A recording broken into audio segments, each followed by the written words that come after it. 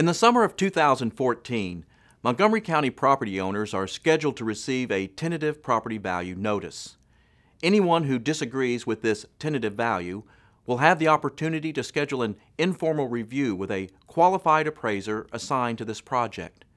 These reviews will take place during the summer of 2014 at various locations around the county. Once complete, final property value notices are expected to be mailed in December. Property owners still dissatisfied with their new property value may file an appeal to the Montgomery County Board of Revision.